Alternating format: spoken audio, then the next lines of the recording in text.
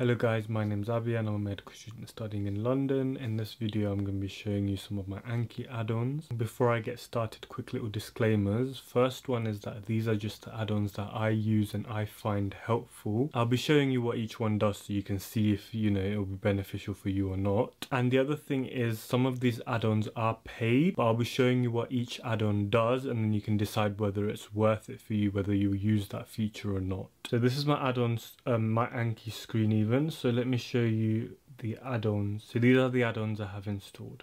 There are quite a few, so this video might be long, so feel free to skip around. The first one is Anki Simulator. So what this lets you do is basically for a particular deck, it will show you how long it will take for you to finish that deck. So say for example, my year 4 deck, if I do 50 new cards a day and I have learning steps of 5 minutes and 15 minutes. This add-on doesn't like decimals for some point, so you just have to go with the decimal point.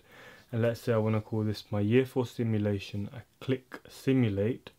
Oh, what's gone on there? That looks weird. Oh, okay, I've set maximum reviews to 10. Let's set maximum reviews to unlimited.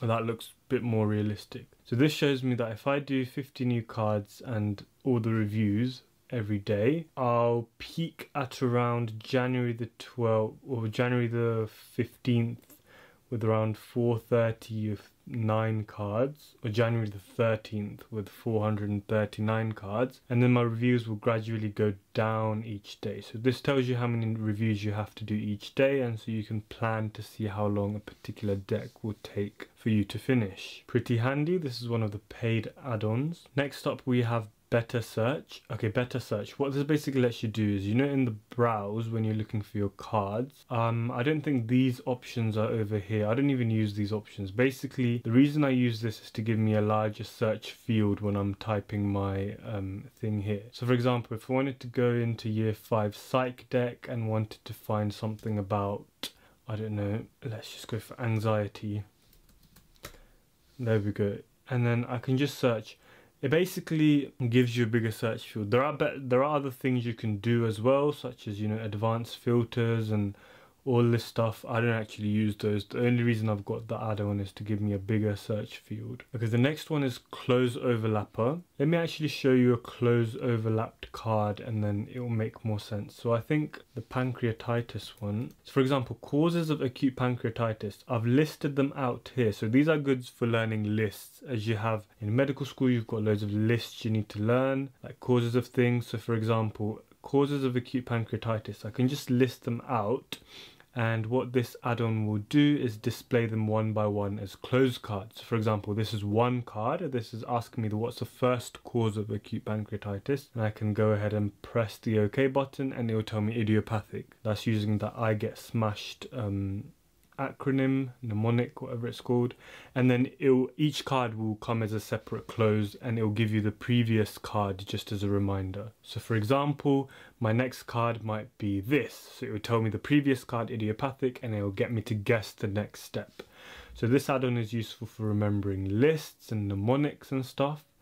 Pretty handy. Okay, so the next one is customized keyboard shortcuts. Like the name says, this basically lets you customize your keyboard shortcuts. And obviously if you're using Anki a lot, if you're using it every day like I do, then it's useful to have your own keyboard shortcuts. Having said that, I actually use the default keyboard shortcuts, and the only one I've changed is the one which is related to the Rememorize add-on, which I'll come on to later. But if you're unhappy with a particular shortcut, or if you do a particular action often, for example, if you have voice notes or something, I don't use voice notes, but if you do something often, I'm pretty sure keyboard shortcuts will let you change the keyboard shortcut for that particular thing, so pretty handy. Next we've got customized sidebar. I can't actually remember what this does. Oh, okay, actually this is very, very useful. So on the sidebar, you'll see you've got flags. I don't think this comes on as standard. So if I click on a particular flag, it will show me all the cards with that flag. So I'm clicking on red, it will show me all the red flagged cards. Same with orange, same with green. And it will also show you that cards that you've added today. It will show you the cards that you've studied today. It will show you the cards that you've pressed again on. It also adds a leech So if you press again, if you get a card wrong many times, it will flag it as leech, and you can set the threshold for leech, and all your leech cards will go here. So then you can actually see things you're getting wrong. You know, maybe you need to relearn it, maybe you need to make a new card or whatever, but it will come under leeched once it meets that certain leeched threshold. So these options, these today, flags, leech and stuff, they're not normally there. This is the add-on that gives you those options on your browse menu. So that's pretty handy to have. And the next one is called Godmode, faster shortcuts and close switching. Mouthful, but here we go. Basically what this lets you do, if I can remember.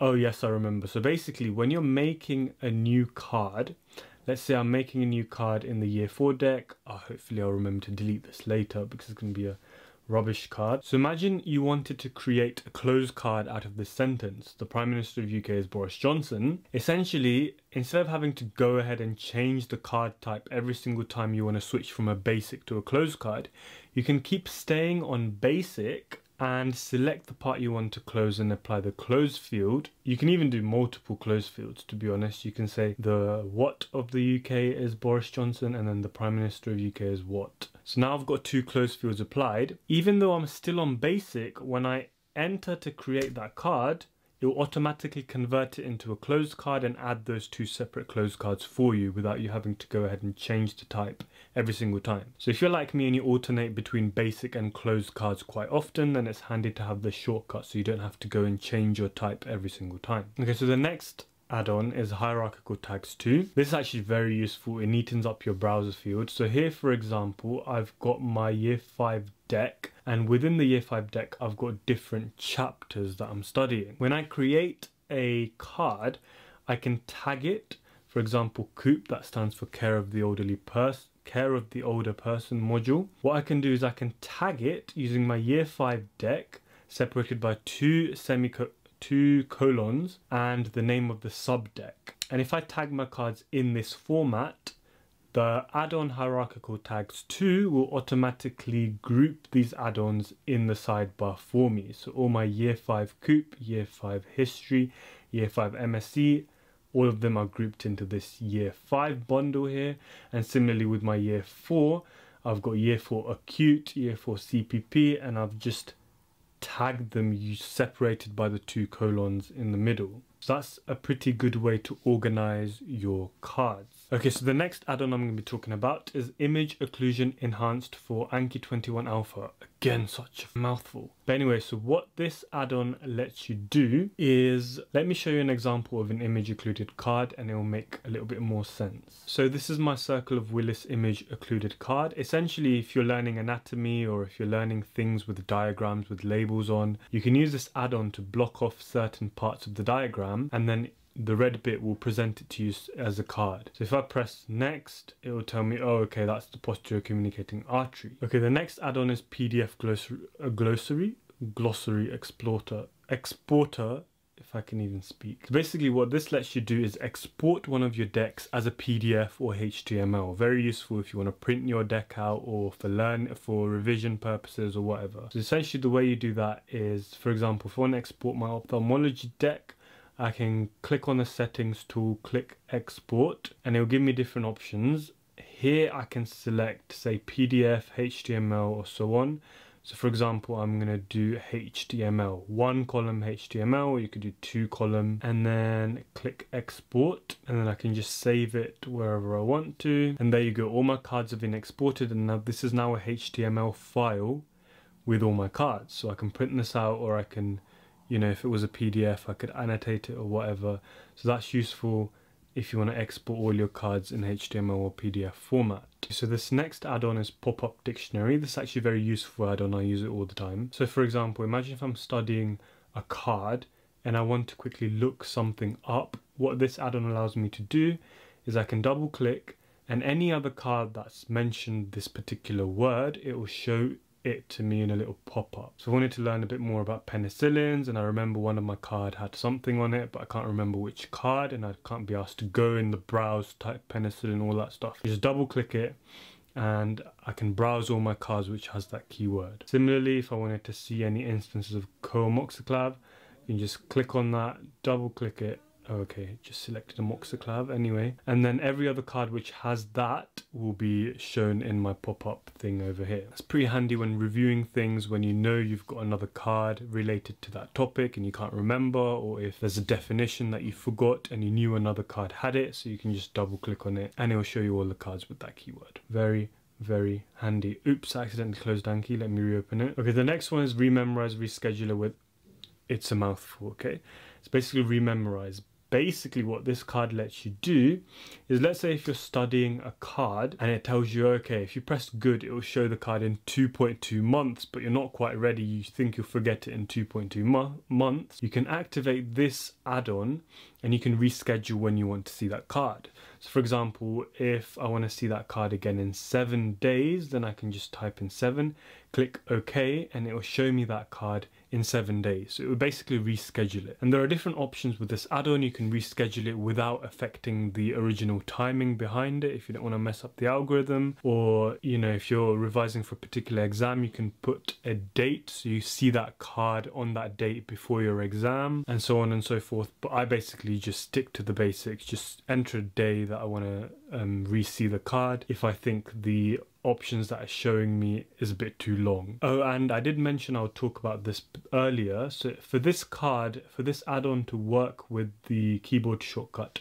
R when you're reviewing, you'll have to go ahead into customize keyboard shortcuts and set one of the thing that's already set to R and change it to something else. I can't remember what it is, but if you go into your customized keyboard shortcuts, click on config, find the one which is set to just R, the shortcut R, change it to whatever else you want, and then that way this Rememorize add-on will work when you press R while you're reviewing. Otherwise you run into some problems. That's one of the only reasons why I have this customized keyboard shortcuts add-on, to make sure it works with this. Okay, so the next one is Resize Images in Editor. This is quite handy. It basically does what it says on the tin. For example, here's a nice picture of a grade 1 pressure ulcer. If I want to just change the size of the image, I can just do that in the editor as the add-on says. Pretty handy, because normally when you paste into Anki, it doesn't let you change the size of the image. So this add-on is quite handy and lets you do that. Next, we've got Review Heatmap. This is basically what you see on the front here. It tells you how many days you've studied it. So I've currently got an 82-day streak, so hopefully I don't break that. And then it will tell you how many cards on average you learn. You can change the different colors on it. It basically just keeps me motivated because it makes me not want to break my streak. That's the main reason I have it, basically. So the next one is Tag Selector V2. I'm not gonna lie, I completely forgot what this does. Oh yes, I did have to Google, but I now remember. This is actually quite useful. Basically, when you're adding a card, you see this thing at the bottom. It basically quickly lets you select tags to apply to your cards. Because Anki doesn't save the tags you already used, it can be a pain to keep retyping the tags.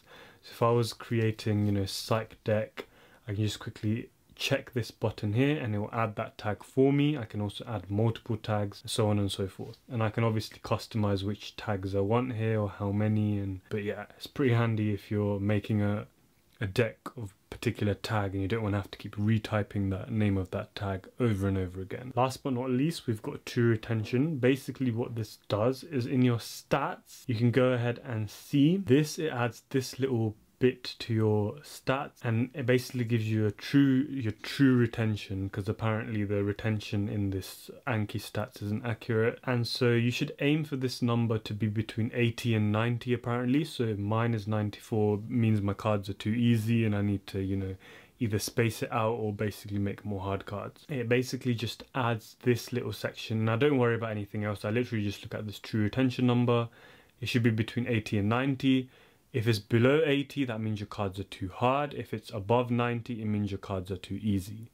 Simple as. Okay, so yeah, I think I went through all of the add-ons. This is just some of the add-ons that I have. There are hundreds, thousands of add-ons out there. So if you do know any good, any better add-ons or any decent add-ons that you used, then feel free to also comment down in the comment section below. Help me and help everyone else out who checks the comments too. And obviously, if you liked the video and all that stuff, then make sure you like, make sure you subscribe, all that jazz. With that being said, thank you for watching and I'll catch you again in my next video.